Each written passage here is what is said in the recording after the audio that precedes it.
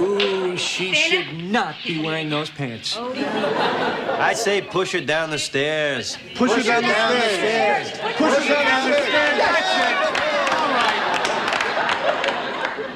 Come on, Daddy, listen to me.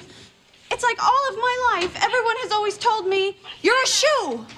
You're a shoe, you're a shoe, you're a shoe. And then today I just stopped and I said, what if I don't want to be a shoe?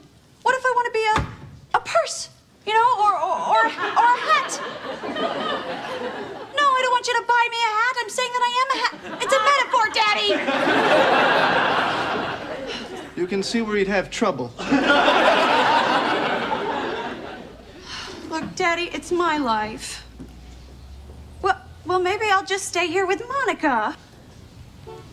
Well, I guess we've established you staying here with Monica. Well, maybe that's my decision. Well, maybe I don't need your money. Wait, I said maybe.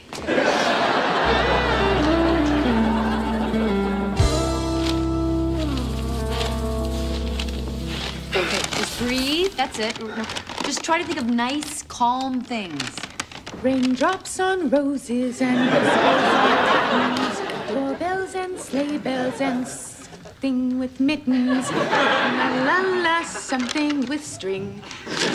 I'm all better now. I helped.